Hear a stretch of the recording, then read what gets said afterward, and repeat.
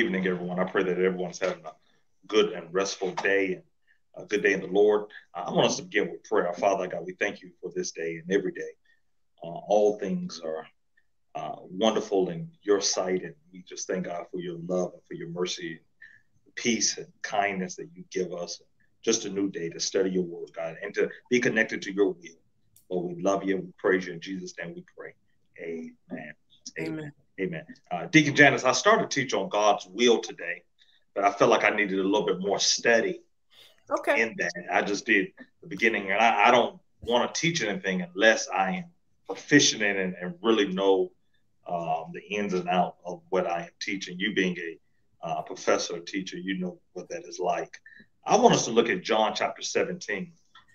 John chapter 17, a passage of scripture in John chapter 17. And I want to tag this lesson, Lord, make us one. Lord, make us one. Lord, make us one. And as you turn there, I'm going to ask, we have both teachers on here. We have a number of teachers watching online. Several of those watching online are either retired teachers or worked in the school system. Weastery has a great aggregation of teachers in the congregation. I thank God for that. I love teachers. My mom was a math teacher, and she retired a few years ago. And she was a math teacher, and she taught me this lesson very early. What is the distinguishing fact, the uniqueness about the number one? The number one. Lord, make us one. Lord, make us one. What is so special about the number one? Any qualities about one? Anything that comes to mind? Don't I think unity. Unity, yeah.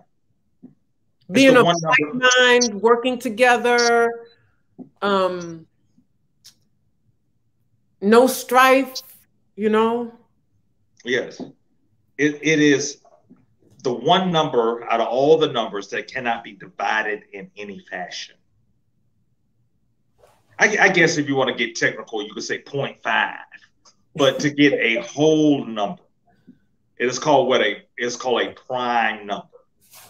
It is a number that cannot be divided into another whole number, and so it's unique in that. And God wants us for the church to be one, and that's the prayer we must pray. Lord, make us one. Lord, make us one. Make us one. Not two, not three, not four, not five. Why should we strive for one? Why is it important to be one? Why is it important to be one? You're unified. God blesses you when you're unified. Yeah. Yeah, God blesses when we are unified. And this lesson goes for a prayer that we ought to pray for our families, our schools, for pastors, something that we ought to pray out loud. And I believe as a result of it, we will feel encouraged, we'll feel empowered, we'll feel moved, we'll feel blessed as a result of it. Look what Jesus prays. Let's look at John 17, verse 20. John 17, verse 20. Someone could read that. John 17, verse 20. My prayer is not for them alone. I pray also for those who will believe in me through their message. Jesus prays for those who haven't been converted, who haven't been convinced, who have not accepted by faith Jesus Christ, and that includes us. How incredible that Jesus has our attention.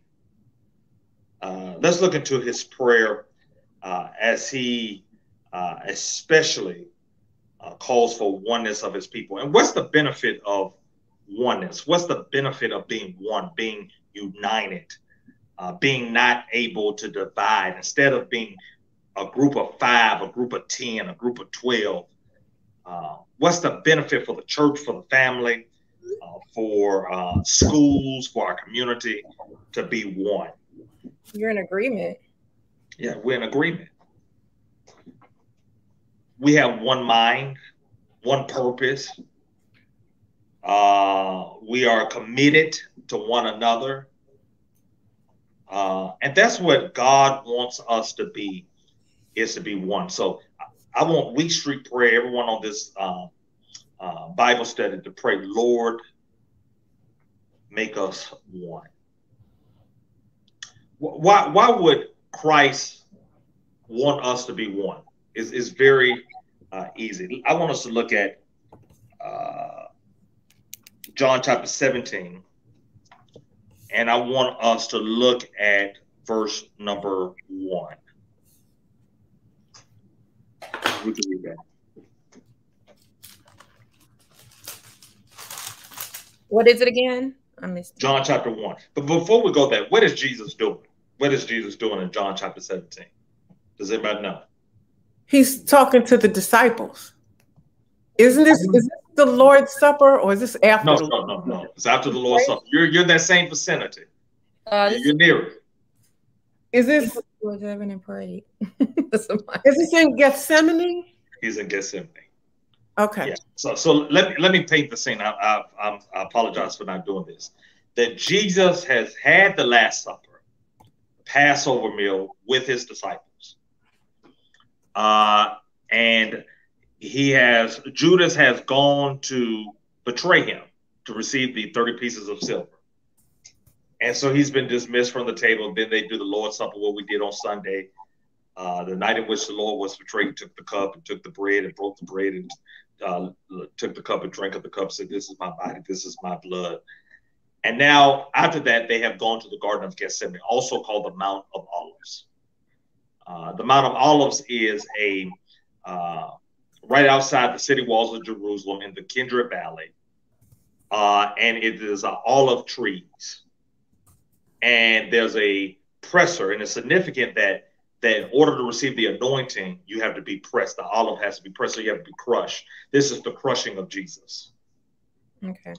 And this is Thursday before his crucifixion, the day before his crucifixion. And he's on a rock. That rock is still there. I've touched the rock. Where he prays to the point that he's in agony. And what is his disciples doing? Sleep. What I was doing last night at 1 a.m. They were asleep. And look what he prays. In his deepest, most agonizing, terrifying moment of his life, he prays to the Father for us to be one. And we as a church, we're not to this point of crucifixion, but we ought to pray, not let it get to this agony. Lord, before I go, that's why a lot of people pray before they die, for their family, for their siblings, for their children, for their husband. Lord, let us become one. We shouldn't wait to the end for us to become one. Jesus prayed. Let's look at John chapter 17, verse 1. After Jesus said this, he looked toward heaven and prayed, Father, the hour has come. Glorify your Son, that your Son may glorify you. So what is he praying? Who is he praying to? The Father. The Father. So we see the relationship of the Son and the Father. We believe as Christians, they are what? One. One. We believe they are one. Jesus looked up towards the Father and prayed, Father, the hour has come. Glorify your Son, that the Son may glorify you. What's the purpose of being one? It tells us that right there, to glorify God. He's saying, Father, let's get on the same page. Let's get on the same mind. Let's get on the same wavelength, because I'm about to go to the cross. And if we do this, we will be able to glorify God. And that's what happens when we become one. When we pray, Lord, let us be one. Why are we doing it? So we can be in agreement. So we can move together. We can be like-minded. And so it can glorify God. So our worship can glorify God. Our prayers can glorify God. Everything that we do can glorify God. We can't glorify God if we are one way and the group is another way. We're divided. God is saying, let's get on. Jesus is saying, Father, let's get on the same page. The time has come so that we can get on the same page. The time has come so we can glorify you. Let's keep reading. Let's read verse number 2.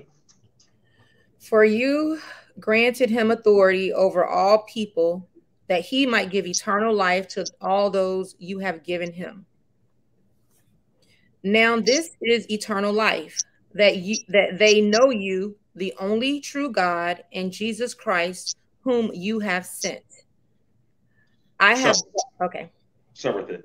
Yeah. So the purpose of us, you know what? Read the next verse. I apologize. Read the next verse. This is where I want to get to. Verse 4. I have brought you glory on earth by finishing the work you gave me to do. Read verse 5. And now, Father, glorify me in your presence with the glory I had with you before the world began.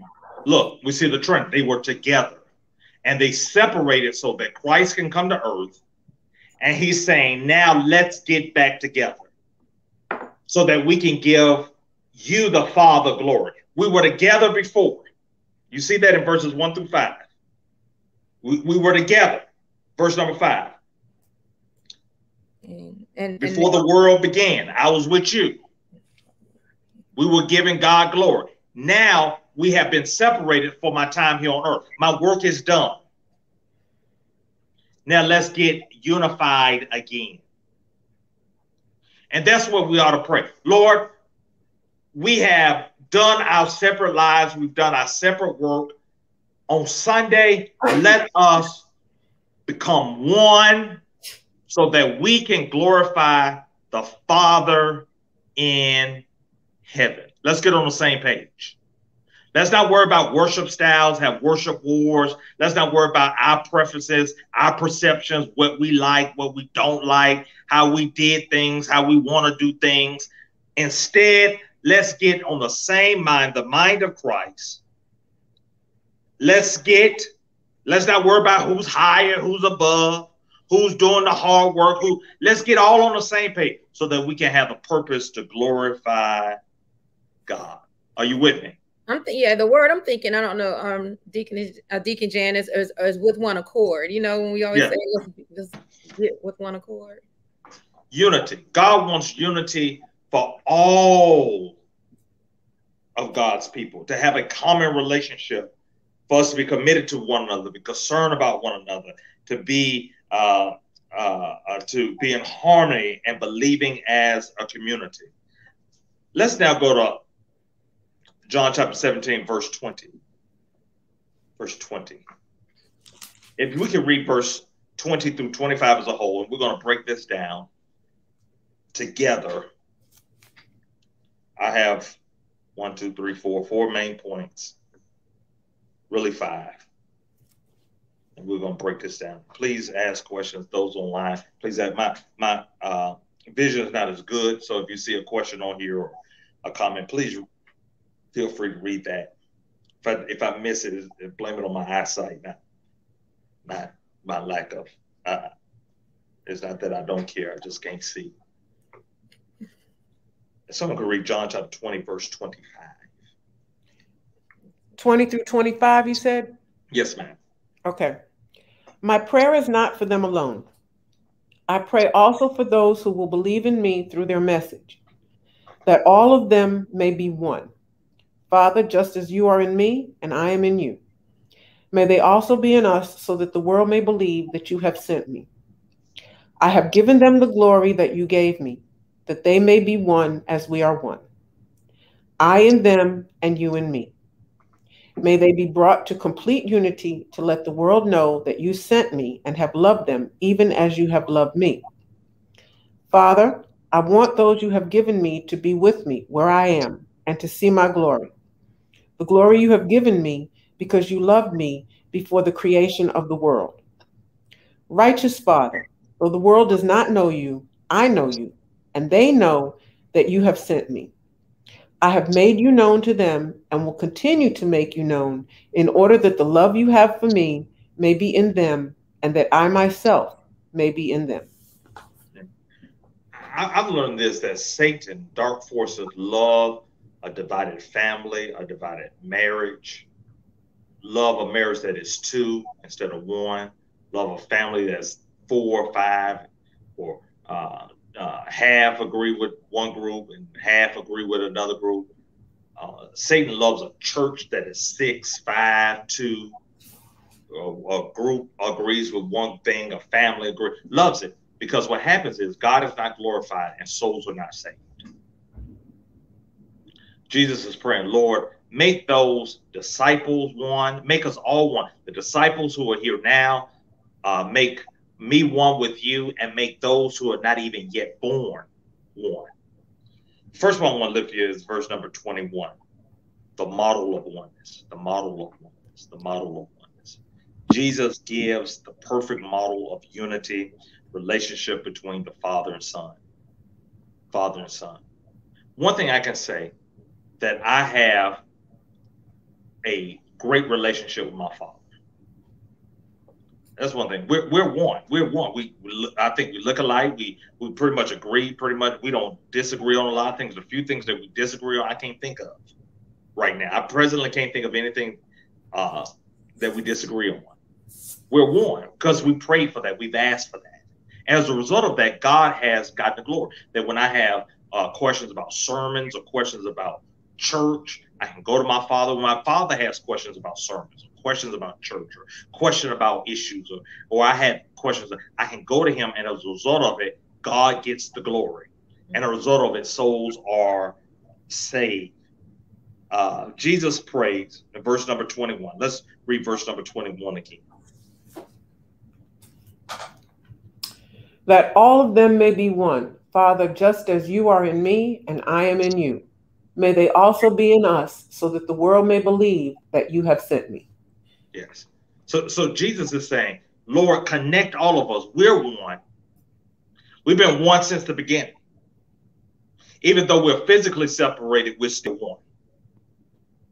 Lord, connect the disciples and those who have yet to believe, who are not even born yet. Connect Janice, connect Minister Hill, connect Wheat Street, connect Joseph, connect everyone to this perfect union.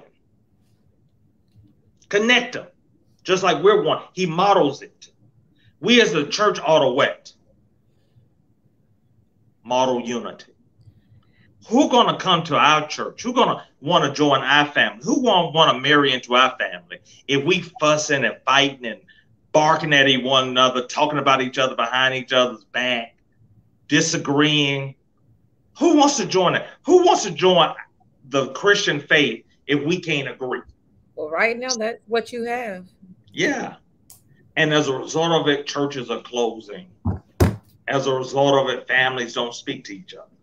And as a result of it, we have chaos and confusion throughout the world. Parents ain't talking to their children. Children ain't talking to their parents because we're not one. We're not on one accord. We're not unified. We're not trying to get on the same page. We're not communicating with one another. Jesus is what? Praying. He's communicating. And the reason we're not is because we're not interpreting the word of God in the same way, because that's supposed to be when we disagree, the word of God is supposed to bring us back together, right? Yeah. We're not communicating. Jesus is communicating with the Father in order to stay one. He's modeling it. We as Wheat Street ought to model to Auburn Avenue, to Edgewood, to William Holmes Borders. We ought to model to the community, to the city of Atlanta, to the state of Georgia, to the nation, that we are one. It's not divided by family. It's not divided by ministry. It's not divided by clique. It's not divided by age. It's not divided by gender. Not divided by any other factor. That we are one, just like the Father and Son are one. They're talking to one. They're communicating with one. They're linked. They're connected to each other's will. They know each other's will. They know each other's moves. They're held accountable for one another. They're one.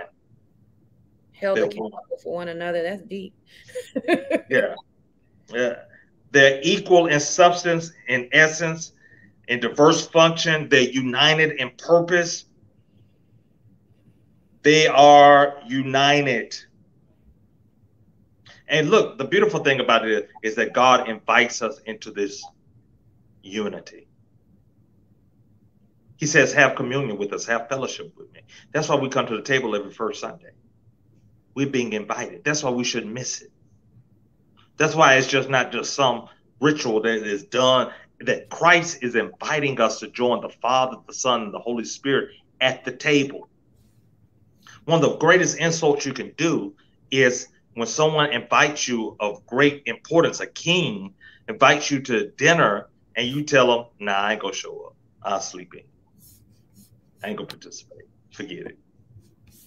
Do you think they're gonna keep inviting you? There's gonna be a time where the invitation will stop being extended.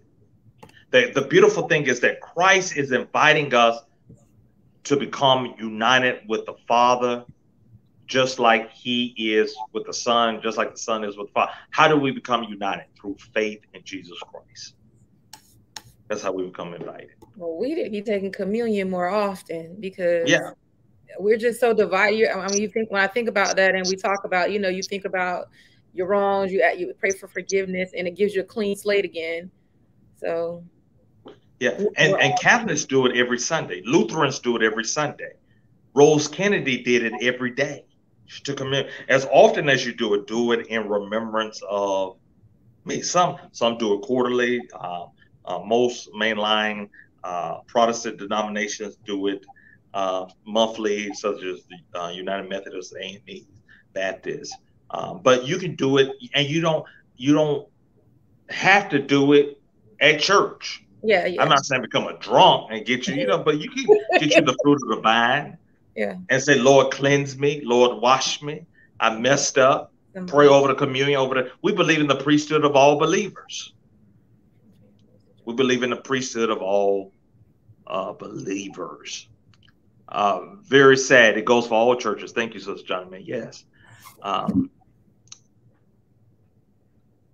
Yeah, God expects unity thank you, Deacon Blake, amongst all his children. So Christ models unity. Number 2, still in verse 21, the nature of oneness. The nature of oneness. Jesus models unity, oneness, that you can't be divided, that you can't be separated. What would have happened if God had his agenda and Jesus said, I ain't gonna follow the Father's agenda. I'm here on earth. He ain't around. He can't say, I'm gonna do my own thing. I'm going to the cross when I'm ready. I don't want to go Passover week. I want to go after my birthday. I want to go after my trip. That sounds like the average person that go to church. Yeah, I ain't going to listen to the Father. I ain't going to, he can't tell me what to do. I'm grown. I'm 33 years old. He can't tell me what to do. I left his house a long time ago. Be like, God, you know my heart. Salvation would not have been accomplished. We still will be under the law. We'll still be lost. We'll still be sacrificing bulls and sheep and goats and doves.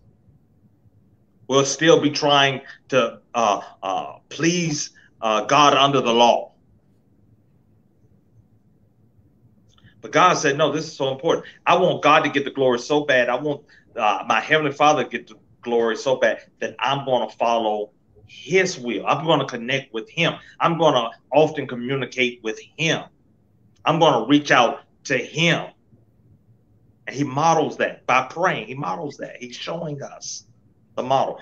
Number 2, the nature of oneness. Verse number 21, the relationship between the Father and the Son is a model, but it is still fuzzy. What does it look like? Jesus says, even as you, Father, are in me, I in you, that they may be in us. Throughout Jesus' life, his close and intimate oneness with the Father is obvious. Now he prays that we would be like he is with the Father, that is close, intimately connected. In this passage, unity refers not to being one with church members, but one with God the Father, the Son, and the Holy Spirit, the Holy Trinity. We are not striving to be one with our clique. I've seen churches destroyed because we are trying to be one with a group leader instead of being one with God. Can care less if we're under God's will, as long as we're under John's will. I mean, that's politics. Larry's will. Politics is taking over our churches. And as long as we follow what they give the marching orders. We ain't gonna read the word. We ain't gonna do nothing. We want Peter to like us. Want Mike to like us. We don't want family to get upset with us. We want to be invited to the 4th of July barbecue. We want to be liked. We want to be popular. We want to be, we don't want to disagree with family. We don't want to burn no bridges.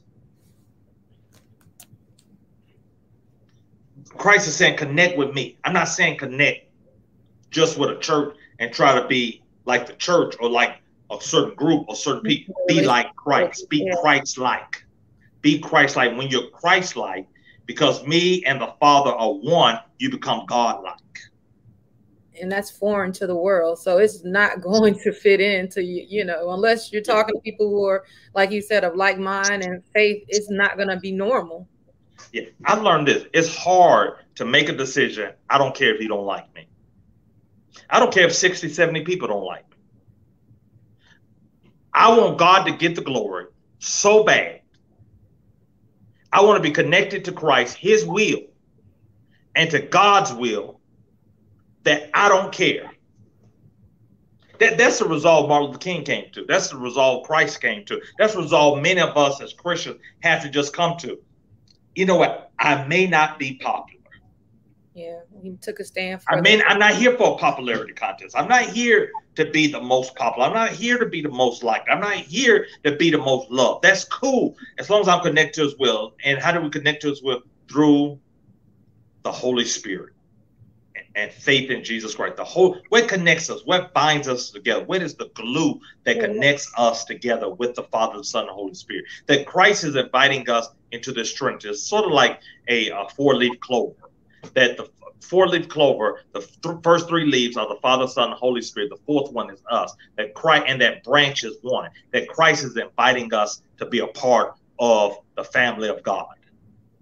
Isn't that good news that Christ is inviting us to be a part of his family? Romans says that we have become adopted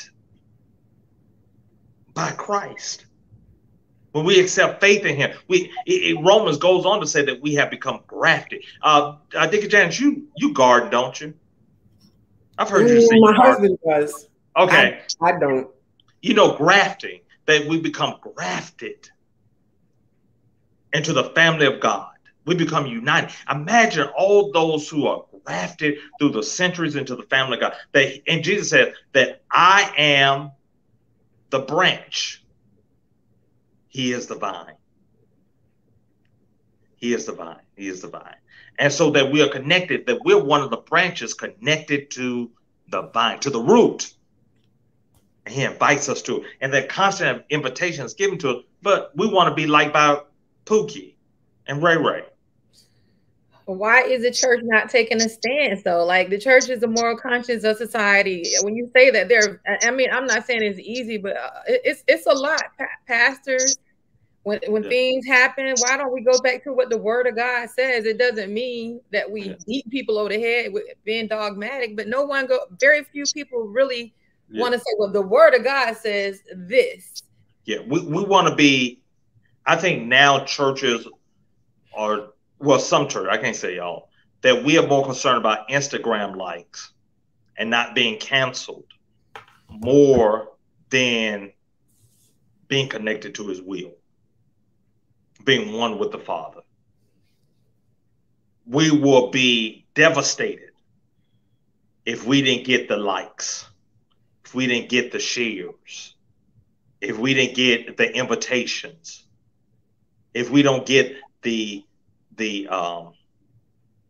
notoriety, and we don't want to be canceled. We don't want to be on the news. We don't want to be on a YouTube blog. We don't want to be talked about. But I admire people who say, I don't care about that. That don't matter to me. I mean, you're making Think about Dr. King when he took a stand for the Vietnam War and how he literally got cut off from so many, other preachers. He got scrutinized for doing that. Yeah. You can't be afraid to be canceled. Can't be afraid to be ridiculed, talked about. I might lose some members. I might lose, and I understand losing members devastating, and you want to save everybody, and but sometimes God has to prune the plant in order for it to grow. If it means that I have to compromise to keep an influential member or keep certain person coming in or to like me, I'm not willing to compromise. Yeah, how can you sleep at night? Like, I don't know. It's just like you sell. What is the man to gain the whole world, but to sell his one and only soul? Yeah, and that's what we were seeing a lot of it. I hate to say it. Yeah. Christ models oneness in verse number 21. Verse number 21, he shows us the nature of oneness, that he's inviting us into oneness. In verse number 21, still, we see the purpose of oneness. We see the purpose of oneness. We see the purpose of oneness. The Father and Son model close and intimate unity. But why should we model this unity ourselves? What does it accomplish? Jesus continues in his prayer, so that the world may believe that you have sent me. We live ultimately and passionately connected to Christ. The world will notice. When Christ is working in us, the world will see the fruit of our relationship and believe Christ is a reality.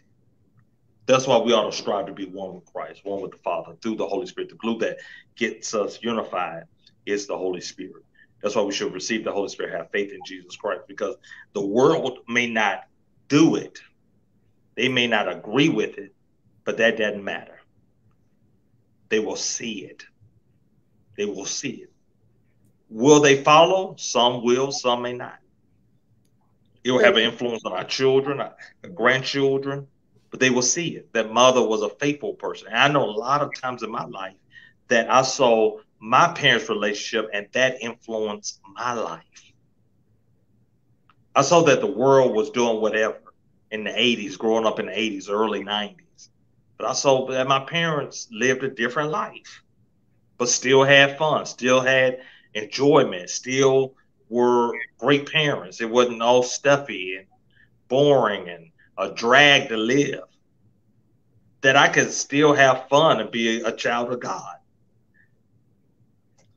Are there any examples in your life where you would like to add to this, or that there's a purpose in oneness, that when others see the church being in one, the world will see? Imagine if just on Auburn Avenue, I'm just thinking Auburn Avenue, William Holmes Borders, Edgewood, and streets surrounding, if they saw Wheat Street so united,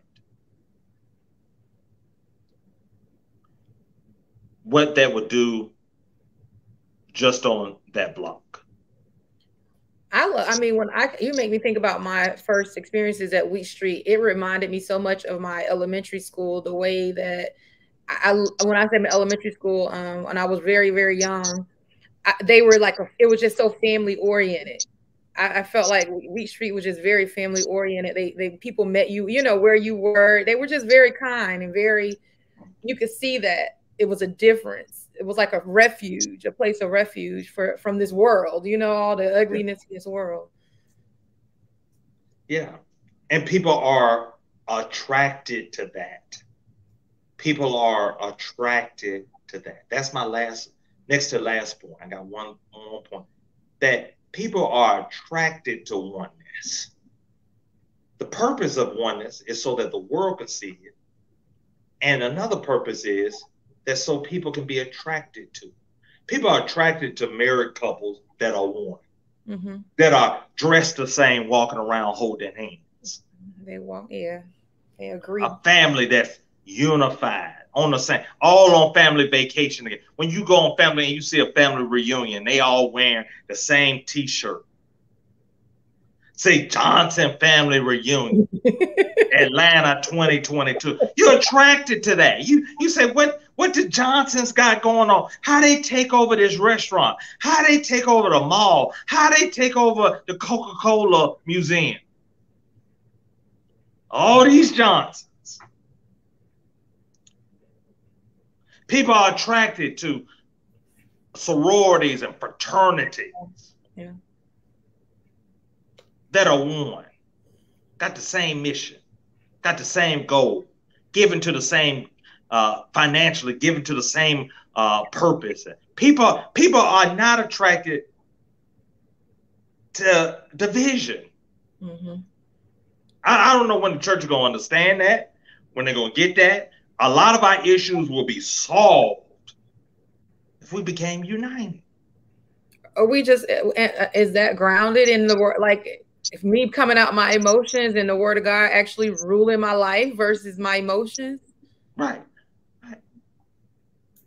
You'll be surprised of a lot of people in churches who don't own a Bible. Don't own a Bible. Or it sits in the back of their car like a spare tire and goes on car rides until Sunday. Who don't pray, don't know how to pray. Recently, I had someone come to me kind of shyly who was grown, and there's nothing wrong with this. I admired them. Said, how do I pray? Yeah, I mean, we have to start somewhere. We all had to go there and start somewhere. I'm not condemning anyone, but some people just don't know. They weren't taught. They were not. But that's not an excuse in your 80s. A lot of times people in church use, I just wasn't taught. So I can act a fool. I can do whatever I want. No one ever taught me. There's a time for accountability and self-examination. I hear that excuse a lot. I just never taught. Nobody ever taught me. Nobody. And so I can do whatever I want. I can act any kind of way. I can do well, and nobody ever taught. That's not going to be a valid excuse before the judgment throne of Christ. Ignorance to the law is not an excuse. I mean, I think one of the biggest challenges that I personally see, is people first of all, just agreeing that the word of God is true. And if that's the case, then I have to do some repenting, some seriously repentance about, because I know my life has not lived up to this, especially if I was ignorant to it too. You know what I mean? And I think the challenge is people don't want to accept I don't know if it's the way people are interpreting scripture. I don't know what the problem is, but we all are on different space. We're all saying the scripture, the Old Testament, everybody's on all different areas, and no one's making sense, and it's confusing to people who may, who want to know the truth. The biggest challenge I've had in pastoring churches, I'll tell you what it is. One of the biggest issues, I can't say the biggest, but one of it is the fact that people will read selectively bylaws and constitution, but will not pick up a Bible, are willing to put bylaws and constitutions of a church as the law, as their model for living selectively. Not all of it, just like Piccadilly, pick and choose what they want. This is just not one church I'm talking. This is I've been pastoring almost since 2006. We'll pick bylaws and constitution in the place of the word, as in the place of this, instead of its rightful place. They won't read entire bylaws and constitution because they'll see that it correlates with the word when put in practice. Most churches, they won't even read the whole thing. It's like 5 to 6 pages. They won't read that in its entirety. They definitely won't read 66 books. But they're gonna read Robert's Rule of Order and tell you how. Right. And that becomes, and it's like the same issue Jesus had with the Pharisees, Sadducees, scribes. They're putting the law, man-made law, the Mosaic law, the Abrahamic law, the church law, over this. This is not even secondary. What's primary is bylaws, Constitution, Robert Rules of Order, and what I think. When you discuss this, you're a villain.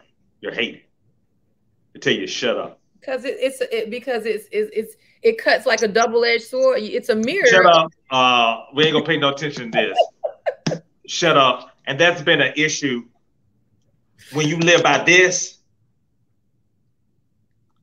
and that's what makes the church divided. You're living off this 4 pieces of paper, front and back, double space, written in 1972. This is your word. When God has given us a perfect word, an authoritative word, we don't believe this is the authoritative word. This is the word of God. That this is an inerrant word of God without error, God inspired. But most constitutions say that.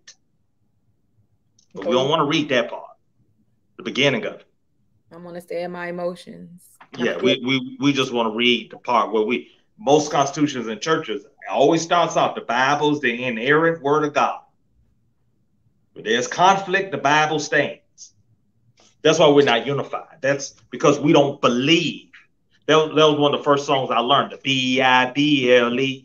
That's the book for me. I stand on the word of God, you know. Just a little bit proud of you. Yeah.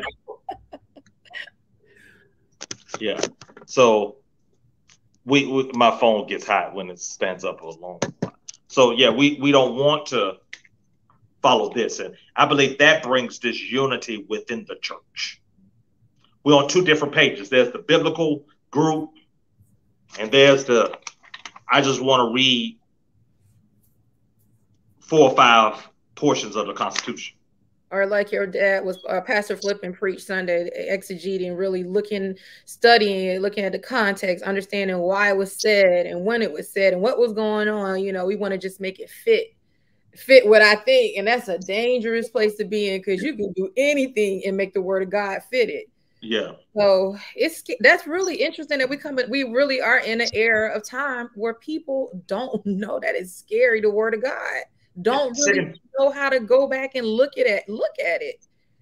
2 Timothy said, Paul warns Timothy, there will be a time when people will be want to listen to sounding brass, itching ears, tinkling cymbals, itching ears, and that they want to hear what they want to hear. And when you say, nah, but the word says, they're gonna throw it in context. We live in that. Hated, you become a villain, you become rejected. But I thank God for this, and God has given me, I don't have to be invited to the barbecue. I'm cool. I can buy my own barbecue. I'm cool. People don't like me. I'm cool with that. You know, there's as many people who love me that can't stand my guts. And that's fine. You just go on with life. It don't cause me to lose any sleep. It don't cause me to toss and turn. It did at one time. It bothered me. Everybody don't like me. We're not unified. Lose sleep over. But I'm matured. I'm now well into my 40s. That stuff don't bother me. It's not that I don't care. It's just that I'm more confident. I'm more mature in my own faith. I'm more mature in my own faith. So unity, oneness is attractive. It's beautiful.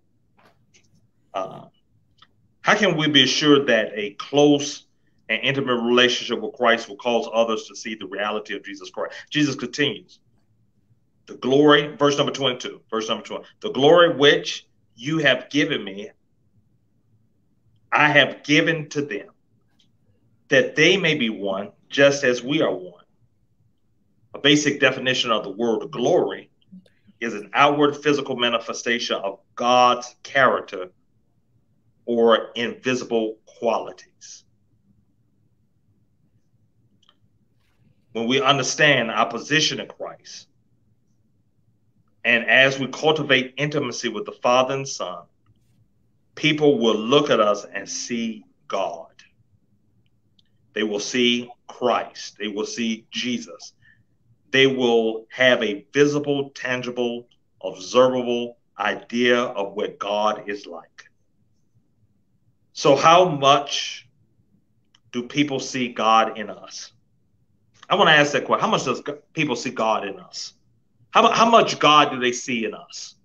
Ask that question. You can answer it out loud. You can answer over the chat. You can't not answer it all. You can just think about it. How much do people on our job, in our family, when we're on vacation, when we're out of town, on weekend, see God in us? Even when we're communicating to fellow Christians, we're in our secular job, or when we're doing church work, do people see God in us? Do people see Christ in us? When they don't see Christ in us, especially as a church, we're not an attractive church. We're not attractive. A job that people don't see Christ in is not an attractive job. A organization, a secular fraternity, a sorority, anything that people don't see Christ in, that's always divided, always arguing, always fussing, always lying, always keeping up mess, always divisive. People ain't attracted. People don't want to join that. People are attracted to oneness. Yes. People want to be a part of oneness. Go ahead. I'll say the deception is, as you've already stated, because of the times we're living in, people are attracted to what make them feel valid and feel good. Yeah. And that's, again, not necessarily the word of God. And I just, you know, yeah. I want to feel validated. I want to feel pleased. I want to feel consumer driven. Churches have a lot of times become consumer driven. That the other day I ate at Outback Steakhouse, and after I left, in my email, I got a survey. Did you like it? How was everything? You know, that's good. I understand that. But then what Outback is going to do is tailor it to my life. That's one thing Delta does. They do survey after survey after survey, and they try to tailor it, try to make everybody like it, and then it becomes a big mess. And what the world needs a big mess. Yes. You can't please everybody all the time. And what the world needs to understand, in addition to that, is God chastises those he loves. The chastisement, the correction is because we love you, or, you know, we want you to understand, or I want to know the truth. I want to be, you know, it's not chastisement because I want to make you feel shamed or make you feel uncomfortable or embarrass you, or, you know what I mean, or even take away something from you. But, you know, I feel like our job is to present the truth. Now you have to work your faith out with God in any situation. You got to walk it out, and it's a journey. We are practicing Christianity. We're trying, but like I said, it's so hard to just get to that point. Because the minute, you know, you point out something in scripture, and I'm doing it in love, not dogmatic. Don't, you know, it's hard sometimes to be in that space. People got to find those spaces where they can see the truth, where I may not validate. What if, you know, you said, what if I steal? What if I'm a thief? I want you to validate me being a murderer or whatever. No, your job is to correct me and help me understand that God is a forgiving God, and help me and then my job is to learn the correct way, right? And I don't see that. I see that I want it to be my way, and it's got to be this way, or if it's not that, the church is, you know, beating you with, this is what the Bible said. The Bible said it. You know, it's just a lot going on. Yeah. Let me go to the number 2 challenge of pastoring. Is exactly that. Is holding persons accountable, not because you dislike, because that is your function as a pastor, to correct, to rebuke, 2 Timothy. And when you do it, no matter how loving, no matter how much of a loving tone, no matter at a temperature that is small, a lot of people take it as not love. In Hebrews says, I wouldn't do it. If I don't love you, I wouldn't chastise you. I wouldn't discipline you.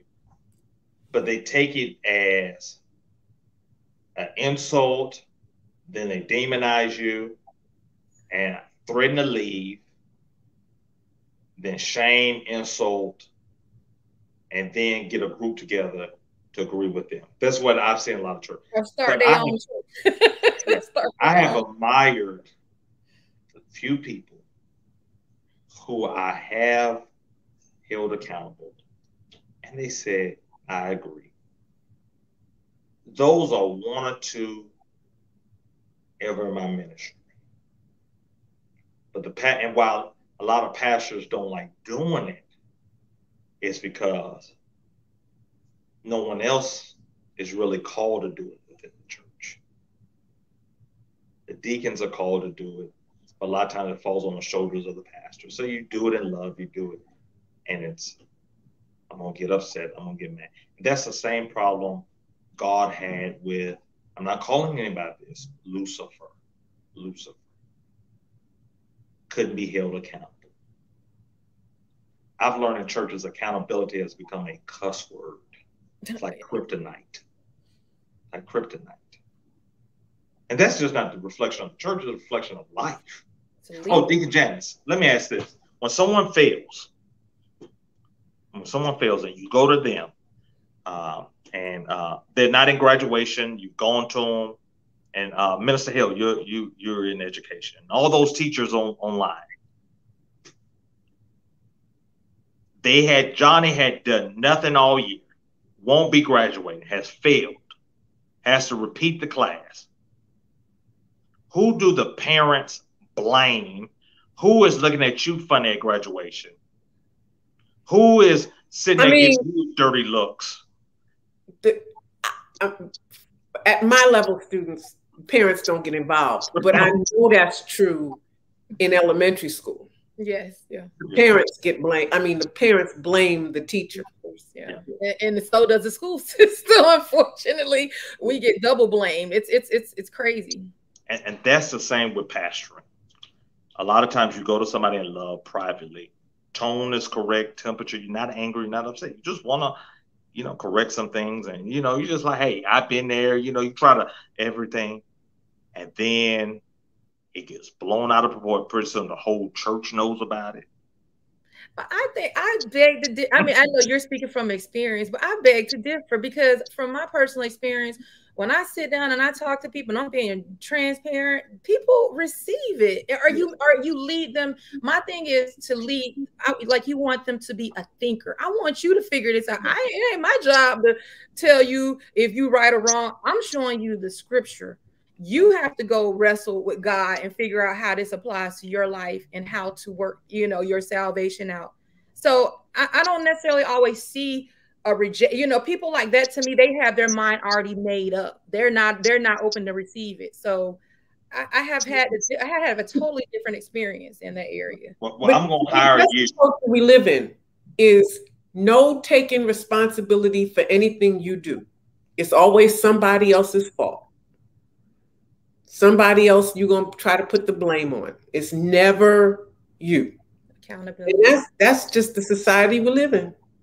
But I feel like leadership, and that's my biggest thing with leadership, especially in education. I'm going to be the first person to look at within myself to find out what I could have did, what I couldn't. You understand? But then there's this level of vulnerability because they rated each. You get ready. You have it's not as godly, as it should be, because when you're vulnerable, you're gonna get scrutinized. You're gonna get crucified.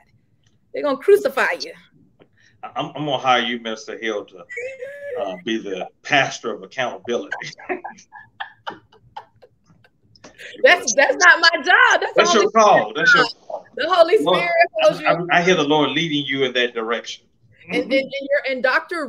Richard Flippen's sermon, if you judge yourself, then no one has the authority to judge you. So if I judge myself first, can't nobody judge me. I think that's gonna be your call. in these last 5 minutes, I want to just close out this list. Thank you, Deacon Janice, and thank you, Minister Hill, and thank you for all those participating online. I saw Deacon Blake and Priscilla, and I know I may be missing some other, Sister Johnny and Deborah Jones. Thank you. Parents always blame the teachers and school system. Yeah, didn't do it. Didn't buy a book. Didn't buy a pencil, pen. That's generational because I remember when I was coming, my dad, he didn't care what it was always the teacher is right and you need to be quiet. It's generational. Yeah, that was my mother. Yeah. Not nowadays. Not nowadays. Yeah. I was terrified when my dad walked into Chapel Hill Elementary. And he wasn't even there to discipline me. He'd be walking in to see the principal for some other matter. Something about the community or something. But I could smell my dad's cologne at Chapel Hill Elementary. I said, "Oh God, he's here." No, I had it worse. My mother was a school aide in the school I went to elementary school in. I couldn't get away with I couldn't even get home before I was in trouble. No, you didn't have it as bad as me. I went to Westlake High School. Guess what my mom taught at? Westlake High School. Westlake High School. But to bring this together, the problem is there was a time when the school system, the community, and I don't want to say the government, but there was a unity going on. We were all reinforcing the same principles, the same. Not anymore. That is the church. That's what I meant to say. The church, the school. You understand? We were all one, and that's the problem. The community, the church, the school are all now on their own page, and that is the problem. Yeah. We have just a few more moments, and I want us to pray for those who are experiencing grief and mourning. I know the mother-in-law of Trustee Kevin Jackson passed. The mother-in-law. I use my phone for this, so I'll quickly look this up on my phone, but I use it for this purpose. We received a RIM communication message. Please keep her in your prayers and that family, and Brother Kevin Jackson, his family, his wife, in your prayers. We're praying for Minister Christopher Jackson, who I understand was in a car accident on last weekend. Others who are experiencing grief. We're praying for Minister Hales. She's going to Ghana in just a few days, and we're praying for her, and we pray for her safe travels. You can join us next week. It's probably about 2 or 3 o'clock in the morning there, but you got some internet. You might be up. All right. Jet lag. May have jet lag, and so we're praying for you, and we're praying for all those going on vacation. Just a few announcements, just to be reminded of, so we're all on the same page and unified. We have our church meeting on July 27th, the last Wednesday of the month. Sister Johnny May, on my first Bible study in the year, one of my first sermons, I said I didn't have a calendar. And she sent me this beautiful calendar all the way from Maryland. Says, Johnny May, if you're still watching, thank you for that. And so I have my handy dandy calendar right here. I can look to see exactly what day that is. Yes, it's July 27th. July 27th. Thank you. We will have our church meeting on Wednesday. The 27th. We're having our church anniversary, the 4th Sunday in July, the 4th Sunday in July. And we have invited Dr. Winfrey Martin Hope, Pastor Emeritus of the Ebenezer Baptist Church in Athens, Georgia. Great preacher. He's preached at Week Street, I understand, a number of times, and he has been a blessing all my life. I've known him all of his life, his entire family, and that's on July 24th. Thank you, Sister Johnny May. I saw you say, wow, I still have your calendar, and I read the card you sent along with it just the other day. I was cleaning my junky desk, and I saw that card, and we're praying for your mother, who's over 100 years old. We have church anniversary on the 24th. Second Sunday in August, we're having back to school Sunday. I've invited Minister Edward Long, the son of the late Bishop Eddie Long of New Birth, Lithonia. We have our back to school Sunday. And Deacon Deborah Jones, I'm sorry. We want to invite Hope Hill. I need to call you and talk to you about that. We want to invite Hope Hill, elementary and high schools, and we're going to pray for our students on that day, those who are in the Atlanta school system, the CAP school system, whatever surrounding school system. Pray for bus drivers, those who are support teams for the school system, going back to school on that Sunday. We're going to have a back to school Sunday, and we want to get our youth involved. We want to get Hope Hill involved. We want to get all our various community involved. So I'm excited about that. I believe that's about it. If there's any other announcements, anything, so that we can be one, so that we can be one. There's attractiveness, there's a beauty in being one. There's a purpose in being one, so God can get the glory. Anything like to add? Thank you, Deacon Janice. Thank you so much, Minister Hills. Thank you, all those who are watching. Is there anything you would like to add? Please let me know. And thank you, Deacon Jones, for being behind the scenes, and Deacon Pitts. I can't. This one. Pitts Braun. Thank you so much for being behind the scenes. Sometimes when I'm teaching, sometimes when I'm preaching, I will forget something, and they'll come to mind. Just the oddest things I'll forget while I'm teaching or preaching. So thank you all so much for participating. Share this with somebody. Click share, subscribe, like, so that you will get notifications of what's going on. Love each and every one of y'all. And let's go to God in prayer. Let's go to God in prayer. Our Father God, we thank you. We love you. Praise God for this time of sharing. You unifying us one, and you inviting us into your glory, God. We pray you get the glory like never before, God. We thank you for accountability. We thank you for your discipline. We know it's from the Lord, God. We ask right now that you bless all those who are grieving, who are hurting, that you bless our church, God. Unify us through your divine spirit. God, make us one, God. God, we pray right now for the ending of division, God, the ending of self, God, that we will humble ourselves, crucify ourselves so that you can get the glory, God. We pray for Minister Hales as she goes across the water. And God, make her a missionary, God. Make her divine instrument and ambassador of Christ, God. Use her, God. Let people see Christ in her, God. Let people see the love of Christ in her as she goes into the poor villages, into the parts of the world that need your love like never before, God. Let her be the light of the world, shining light into a dark and horrible, at times, condition, God. We thank you, God, that you are the light of the world, God. Forgive us of all sins, God. Be with Deacon Janice, God. Be with our students as they go back to school, God. Be with our church as we unify in this year, in 153rd year. God, be with our guest preachers, Pastor Hope. Be with Edward Long and all of God's children. God, we love you and honor you. In Jesus' name we pray. Amen. Amen. Amen. Be encouraged. Be encouraged.